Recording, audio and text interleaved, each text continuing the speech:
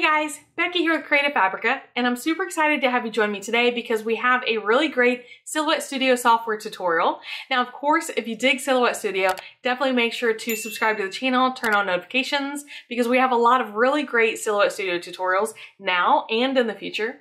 But for today, we are setting up a very custom design using fonts and elements to combine them to one really awesome finished project.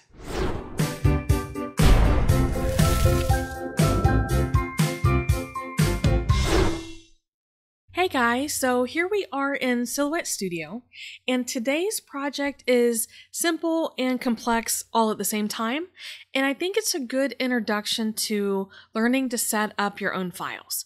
So I know that this is going to be like Father's Day themed, but it's actually a really good gift year round, so don't feel like you have to use it for Father's Day. But of course, you know, it's just right around the corner, so we're going to go ahead and focus on it today. So I'm going to probably say that throughout the video. But I mean, this is great for birthdays and Christmas, Grandparents' Day, because we're actually going to do this for a grandpa. So lots of really cool things that you can do. But let's go ahead and jump on in. Now, what I'm going to do, because we're using so many different elements, which is what makes it complex in my opinion. But the first thing that I'm going to do is I'm going to open a File Explorer window, because then we can just drag and drop over the elements that we're going to use. Now, these are the fish hook and the fishing rod. Those are the two items that I have downloaded. So let's go ahead and start with the fishing rod, and I'm going to open the PNG because then I can see a preview of what each of these looks like. All right, now of course you can select any of these that you want. I personally am going to do fishing rod number 1. So I'm going to come back over to SVG, choose fishing 1, and drag and drop. Okay, so that's part number 1. Now, of course, I already know what this is going to look like, so it's easy for me to pick these things out. You don't have to import them all at once. Okay, but next I want to do my fish hooks. So I'm going to drag and drop because they are available to drag and drop as one. Okay, I can do them in singles or I can do them as one big file. Okay, so I'm going to minimize that. And you can see that my fishing lures, my little hooks here are multiple pieces. So I'm going to undo that. So I'm going to go ahead and move my fishing rod out of the way. And then I'm going to select all the individual pieces and I'm going to group those together. So I'm going to speed through that part, but basically I'm going to do this with each individual one. You can also use Control-G on your keyboard. But I just want to make sure that these do not get separated from their individual pieces, okay? Now, I also know that I'm using 4 names today, so I'm going to choose the 4 lures that I think fit my purposes, okay? Because I also know that some of these items won't cut really well, like these really super fine lines here. So I'm not going to use this one. And then these two actually look really similar, so I can just choose one or the other. And that leaves me with 4 of these lures / hooks, okay? So set those to the side. Let's come back over to our fishing pole, because another thing that I want to point out is that with 4 names, the names are actually going to be suspended from the area here where the line comes into contact with the rod. All right, so what that means is that I only have 3 of those and I need another one. So let's go ahead and we're going to, first and foremost, cut off this part right here using our knife because I don't actually need the line coming from that fishing rod. All right, now I'm going to rotate this just a tad. And I'm going to use Control-C and Control-V to create a duplicate. I'm going to grab my knife again, and I'm just going to slice off another piece of this rod. Rotate a little bit more, and we're going to make it a little smaller because you can see that it gets smaller each time. And then of course I can just rotate and readjust because I want it to look natural. All right, so there we go. So now we're just going to weld these two together, and I have my very own fishing rod. Now of course we can come here and do a little editing and just kind of straighten this out. I also could have been more careful with my knife, but I can just go ahead and use my point editing by double clicking. There we go, just round it out a little bit. All right, so now let's talk about the names, okay? Because this is the third element we're using. We brought in the rod, we brought in the hooks. Now we need the names. So let's go ahead and type those out. I am using Jasmine, Hayden, Evelyn, and Brody. So I'm actually making this for my sister-in-law. Her father is an avid fisher, and so Hayden is my oldest nephew, and he goes fishing all the time with her dad, okay? And basically you can use any font that you want, but I really liked this Love Twist. And part of the reason is because if I go to Glyphs, now the Glyphs feature is an upgraded feature of the Designer Edition. So if you don't have Designer Edition, you will need to use your character map, okay? But what I can do is just add on these little pieces on the front and the back. And I'm going to do that for each name, and that's what's going to give the illusion of these being like a fishing line, which is the ultimate goal. So once that's done, I'm going to right click and choose Weld. And then you see how my little dots on my eye is separated? So I need to group those back together, but all of these others are already grouped. Now I know that I'm speeding through a lot of portions, but just remember that you can pause and rewind the video at any time, okay?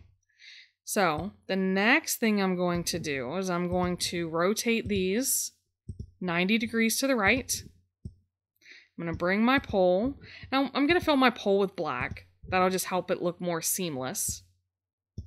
But, as you can see, I'm going to connect at different points on, horizontally. So I want to make sure that my longest is connected at my highest point, and my shortest is connected at my lowest point. Okay? So, I can arrange them however I want, and I just want to make sure that they're overlapping the end of that pole. All right. And basically the reason for that is so that I can weld them together. And of course I can, make these bigger, smaller.